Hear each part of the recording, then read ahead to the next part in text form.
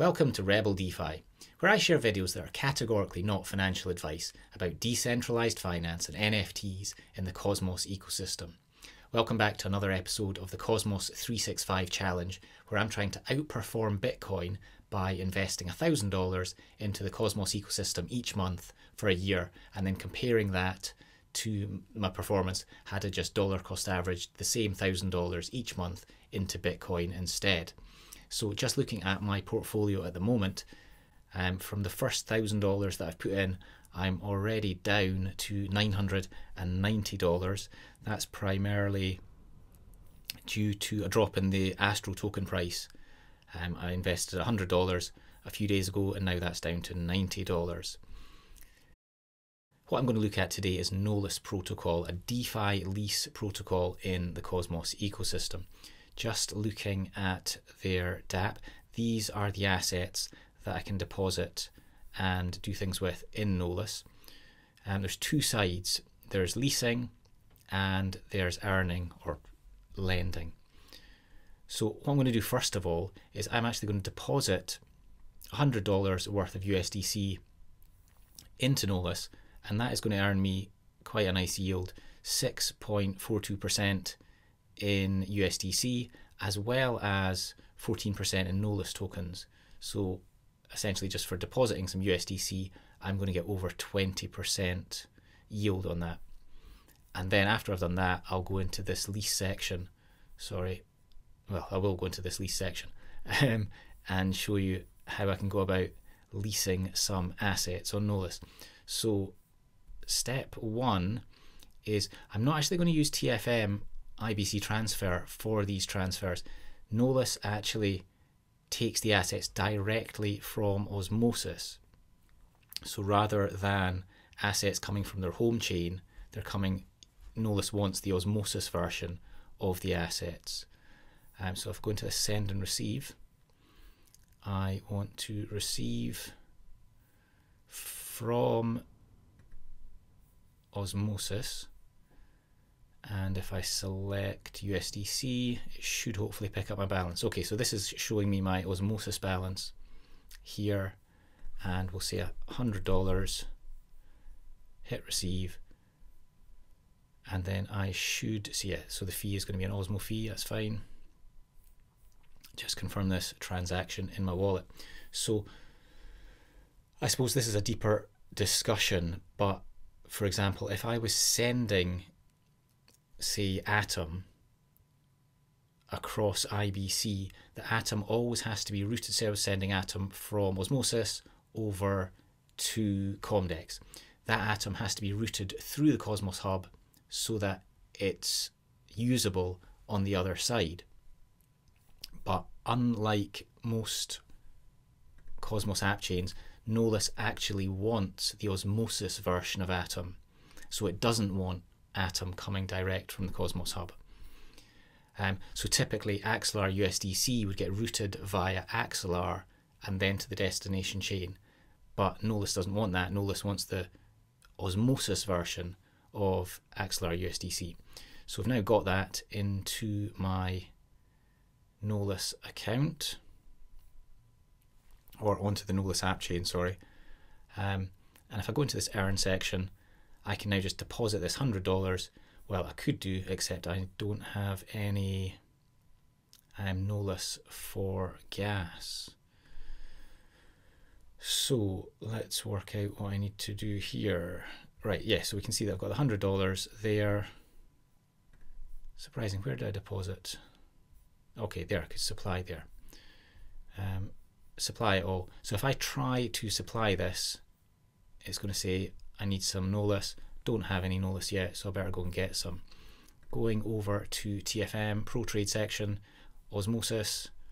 I'm going to swap USDC, and now you can see that's gone down from 700 to 600. I want to get some Nolus token. Actually, I'm not going to use the USDC. I'm going to use the Osmo I've got. 0.2 of an Osmo should be plenty. Okay, and just sign this in my wallet. Now once that's gone through, I'll be able to bring the Nolus tokens over here, so then I'll have gas on Nolus. So again, I want to receive.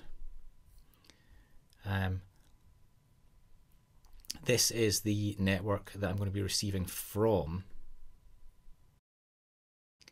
I need to select Osmosis, Nolus tokens, and you can see that swap's gone through. Just bring all of this Nolus across. Assign that in my wallet.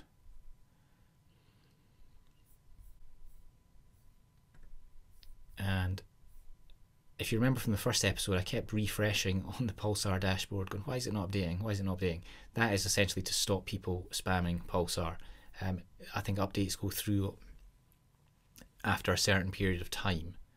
I mean, you can see that this one's gone through already. That was the $100 that got sent over to Nolus. Right, here we are. So that's gone through. I've now got some Nolus for gas. I can go into this earn section, and I'm going to supply all these $100, and that's going to get me a 20% yield.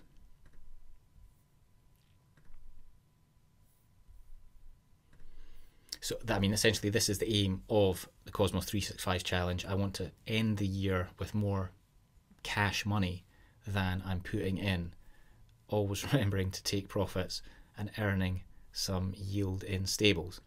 Right, so that's gone through. Auto compounding, that's lovely. And then I think I'll get, so okay, I'll be able to claim my Nolus rewards here. And what's pretty cool, I can also then stake the Nolus tokens for another bit of yield. So this 20% is going to be a bit more than 20%. So that's nice. Right, I can't do leasing yet because I don't have any other assets on chain. That's kind of interesting. I started off with $100 and now I've got 200. Okay, there we go. Refresh that, that's fine. Right, what I'm thinking of doing is if I buy $100 worth of wrapped ETH and then borrow or lease another $100 of wrapped ETH from Nolus, I'll then have double the exposure to wrapped ETH, and then hopefully when that goes up in price, up in value, I'll be able to pay off my lease and I'll have more money than when I started. Let's get back over to TFM. I'm going to use USDC to buy some wrapped ETH and go for $100. There we go, swap that.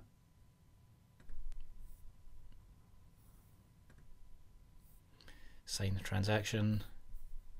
Now in Nolus, I mean, just because I'm going to deposit wrapped ETH, that doesn't mean I then have to lease wrapped ETH. I could, I don't know, I could deposit wrapped Bitcoin and then lease ST Atom, whatever I want. So pretty cool, pretty flexible. And again, I'm going to have to use Nolus to deposit this wrapped ETH. So I want to receive, pick the network that I'm receiving it from, Osmosis. I want to receive, there we are, wrapped ETH, and there's my balance. Bring it all over. Sign the transaction, that's nice. Okay, so that's all pretty quick. If I just refresh, hopefully we'll see that. Okay, there we go. So I've got some wrapped ETH. Now, then, because I've deposited some assets, I can now lease using this wrapped ETH.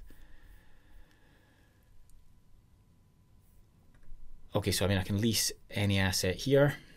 So just as I was saying, if I wanted to lease ST Atom, I can do that. Down payment, the only asset I can use for the down payment is the wrapped ETH because that's all I've deposited. I'm going to use all of my deposit, but I'm actually going to lease wrapped ETH as well. Okay, I'm not going to borrow the full amount. I want to borrow that amount there. So that's essentially just doubling up. I've got about $100 here, and I'm going to borrow $100 worth of wrapped ETH. It's giving me interest that I'm going to be charged, and that gets locked in.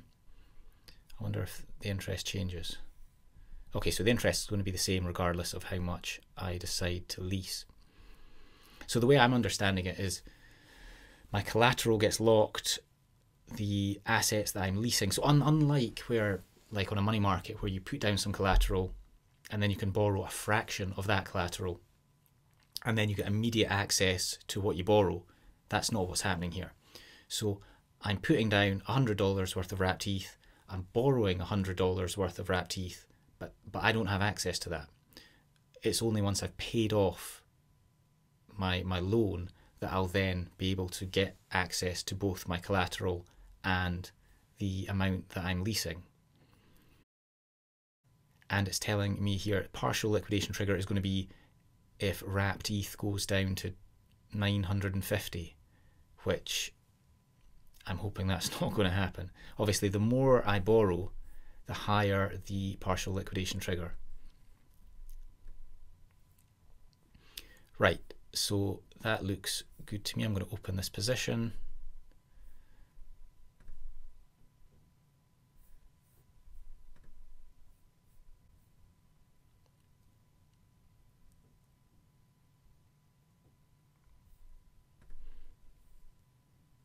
Right, this is actually the first time I've done a lease from Nolus, so I'm just trying to work out myself what is going on here in the lease section.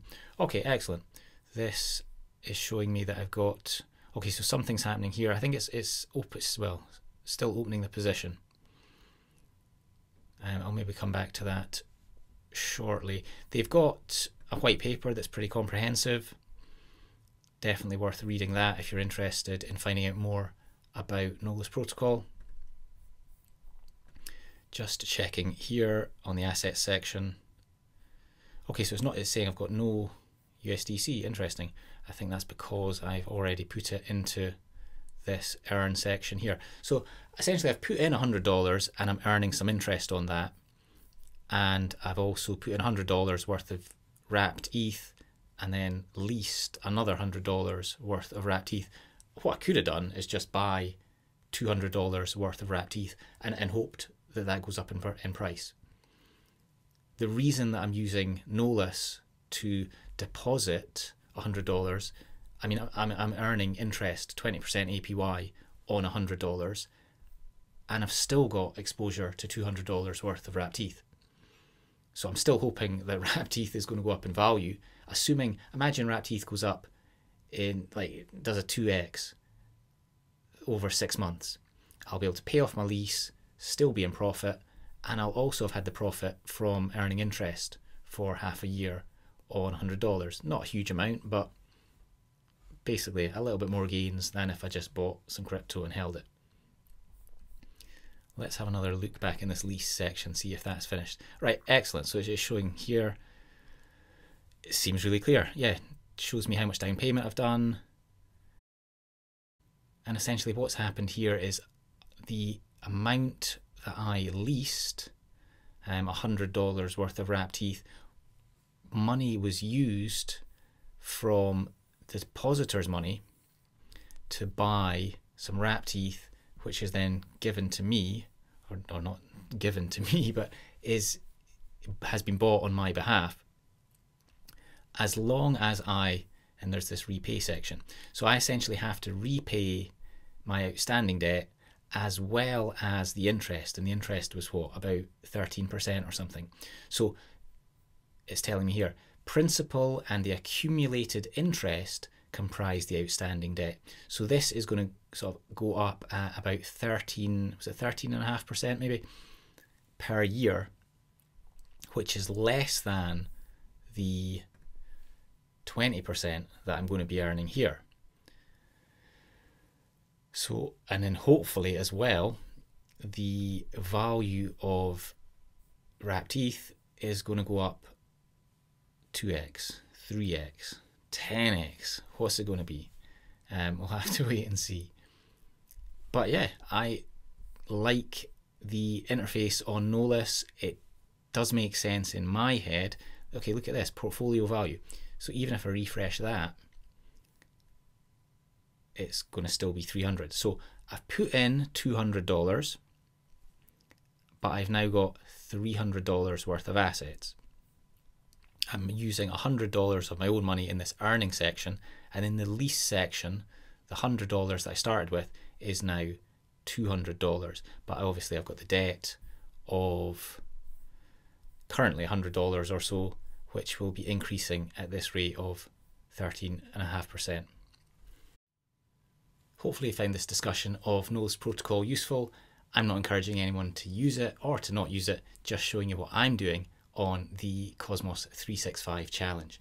If you've got any questions, comments or criticisms about TFM or Nolus protocol, please leave a comment down below. Thanks.